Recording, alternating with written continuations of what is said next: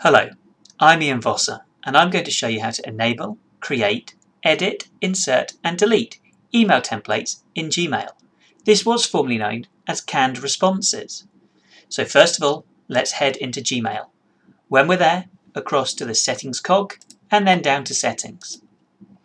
When the settings have loaded, we're looking to go to the advanced tab.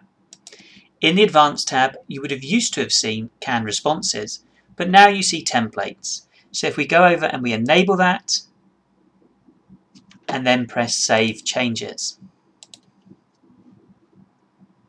This loads us back into Gmail and we're ready to go to be able to create or change previously made templates. So if we go into Compose and we type in our subject test template, and then this is a test.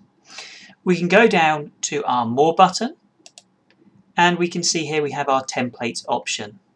Save draft template, save as new template, test template, save. Fantastic. If I want to use that template, I can go back up to Compose here. I have a blank message again. I can click on the More options, I can click on Templates, and there's my test template ready to use. And that just gets dropped straight in there. I also have the ability to be able to change a template. So to be able to do this, I compose myself a new message. I open up the template that I wish to change. So in this case, it's my test template. This is a test template with a change. And then I go back to my More button, up to Templates, Save Draft Template As, and select the one that I wish to overwrite, which in this case is called Test Template. Save. And there you are. It's ready to go. If I want to delete the template, click on the More option, Template, Delete Template, and select that one for deletion.